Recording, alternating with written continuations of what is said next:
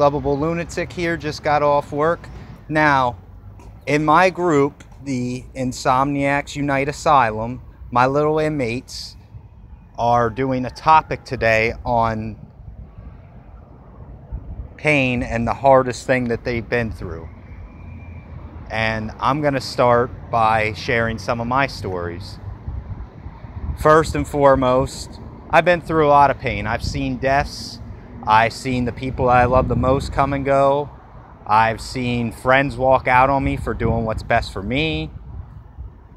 And it is what it is. It's all, every bit of darkness has made me find the light. And I bring you that light now with my hands untied. No longer am I chained. So let's get into what, personally, the pain that I've been through that's made me the man I am today. First thing, losing my father. It was so tough on me because that was my best friend.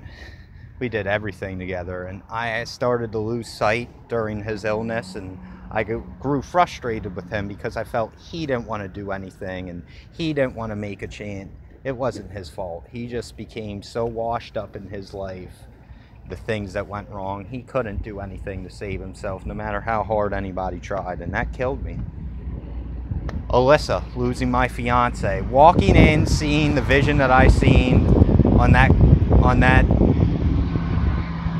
foggy Easter night in 2013, that changed my life to this day, and I may never be the same from that, but at the same time I'm better than I ever been. But seeing that was just such a devastating and gut-wrenching vision that I'll never get out of my head. But at the same time, I've grown from it, and it's all taught me to be the man I am today. Thirdly, all them situations that I've been through, I made an excuse I used as a crutch to live the life that I was living, to deceive others, to use drugs, to not live my life to the fullest. And it was bullshit, man. It seriously has taken me years to get to be this man that I am, and seeing everything for what it is, living my life, realizing how beautiful it is, and truly soaking in every single detail of life. I wasn't always this guy that you see before you now. I have become the man. I have become a legend in my own mind. I have become fucking awesome. But I wasn't always this way. I wasn't. And quite frankly, it took a lot to get me here. As much as, you know, as much as I want to give everybody else credit, this was in me the whole time. This was my vision. I just was always the do as I say, not as I do type, and I wasn't backing what I preached. I was helping others with my mission, but I wasn't about it like I am now. I wasn't as passionate as.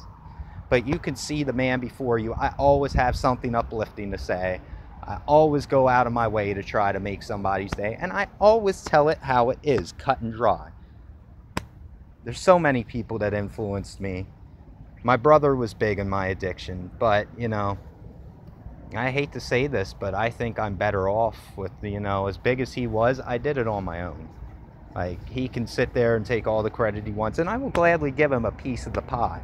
But I ain't giving him the whole cake, you know, because I realized at the end of the day, if you didn't do what's best for him, he walked.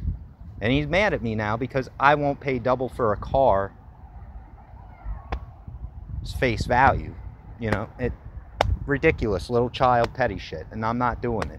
I love the kid, I do, but if he feels that's the route he wants to go, he's better off and I'm better off, and I wish him all the peace and happiness in the world, and I hope he shines, and I hope when he sees me shine, he smiles and says, yeah, that was my boy, he made it, because I won't forget him. I just can't deal with negative energy anymore.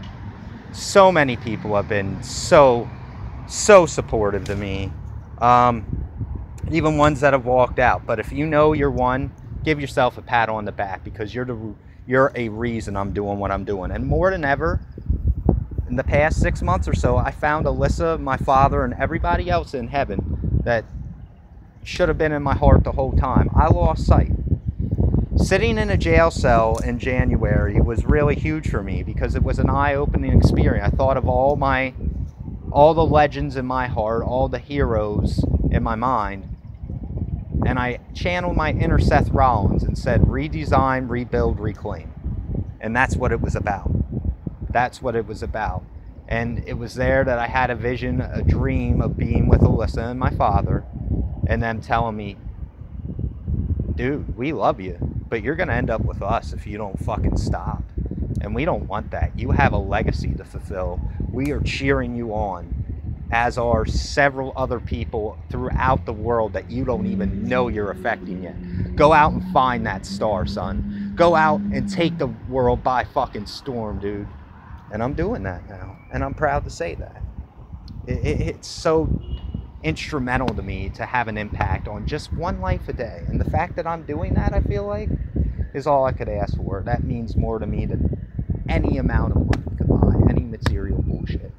And I thank you for it. Anybody who's a part of this, I love you.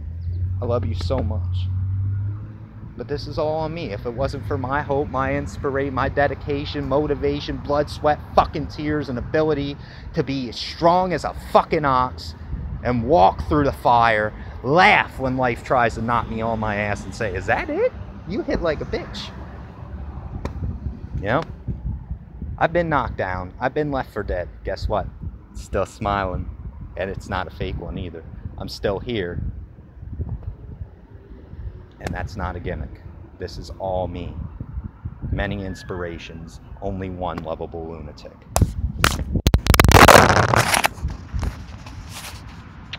Love y'all, and I just dropped my phone.